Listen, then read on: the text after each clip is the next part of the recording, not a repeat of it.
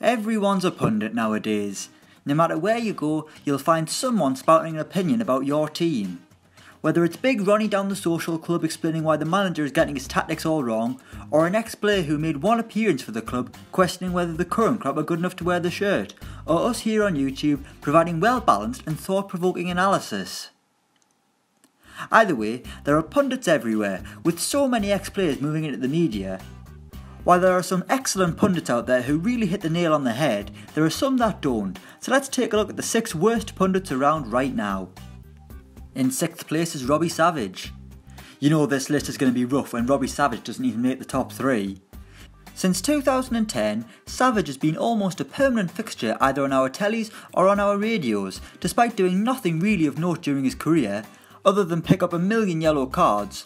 Oh, and there was that famous Worthington's Cup win, which didn't look great when he was sat alongside Clarence Seedorf and Thierry Henry. In fairness to Savage, he doesn't seem to be as bad as he used to be, and his 606 show can be entertaining, but my word does the Welshman love an argument. Sensational for being the sake of sensational, Savage won't sit on the fence. In fact, he'll flip and flap between both sides, confusing you to the point of submission. The former midfielder seems to be controversial just for the sake of it, otherwise he'd be given the same treatment as Kevin Kilbane. That means sporadic Match of the Day 2 appearances when none of the games please the eye. In 5th place is Martin Keown. Considering the size of Martin Keown, I would never say this to his face, as he'd probably rip my ears off before telling me to listen, but however, there can't be many people out there who love listening to the soothing tones of Martin Keown after the football. While he may have been an absolute legend at Arsenal, surely he doesn't have to turn every conversation into something about the Gunners. No matter which club or player is being debated, Keown's final play will always be something totally unrelated to the question and more about Arsenal. The man's like a politician the way he dodges questions. Only once called a step over a leg over. Just let that sink in. In 4th place is Michael Owen. We could spend all day just reliving the stupid things Michael Owen has said whilst on live television, so let's take a look at just a few. You need people who score goals, that's how you win games. No shit, Michael. That would have been a goal had it gone inside the post. An incredible insight into how the art of scoring a goal works from Michael. This is turning into a rout, as Chelsea scored their 6th goal past Arsenal. You reckon, Michael? Bold claim. Wenger will be quite happy Arsenal haven't conceded. Only quite happy though. I love these players with 2 feet, as opposed to the amputees we often see running around. And finally, Memphis looks like a footballer.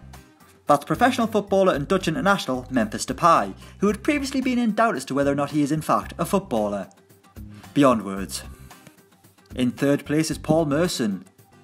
One of Soccer Saturday's golden boys, Paul Merson is wheeled out every Saturday afternoon on every other channel Sky Sports has to offer, and every week the former Gunner makes comical errors. Here at HITC Sport, if we mispronounce the name of some player from the Turkish 2nd Division, we get an absolute hammering in the comments. Yet apparently it's hilarious when Paul Merson does it on a much grander stage for much more money. Any foreign player who arrives in the Premier League should be braced for Merce to get their name wrong, and if this wasn't Brexit enough, you'll also hear him banging the British managers don't get a chance drum, slamming foreign managers such as Marco Silva despite lauding the arrivals of David Moyes and Roy Hodgson, or various other washed up managers who are the ones actually blocking young Brits getting a chance. In 2nd place is Garth Crooks. Never has one man had so much problem with hair. Sure, we'll have the occasional pop at Paul Pogba for his erratic barnets, but it's all in jest, we're just having a bit of fun, especially coming from a ginger like myself. But Garth Crooks actually seems offended by some players' hairdos, or hair don'ts in this case. I'll see myself out. Anyway, Garth Crooks seems to fucking hate Paul Pogba and Chelsea's Bakayoko, lambasting both their seasons for dyeing their hair, whilst describing Fernandinho as a model professional, no flashy haircuts and certainly no dye in his hair. So there you have it, that's why Man City are top of the league, because Fernandinho shaves his head. Garth Crooks' team of the week is absolutely comical and sometimes looks like he hasn't actually watched any football that weekend.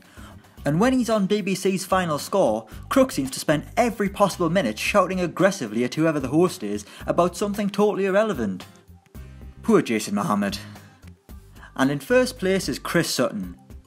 Once upon a time, Chris Sutton did the occasional bit of punditry, not really saying too much out of the blue, towing the line without really turning any heads. But then something changed. Sutton seemed to have watched Robbie Savage's DVD on how to be a good pundit, and then the former striker started to just be as controversial as possible, no matter how ridiculous the argument. Be it on BT Sports or Match of the Day, you can often find Chris Sutton arguing a point that even he clearly doesn't believe, constantly repeating himself because he doesn't have a complex argument, slurring his words like your drunk uncle at a wedding. So those are our 6 worst football pundits around today. Let us know yours in the comments below. Thanks for watching, and don't forget to like, share and subscribe.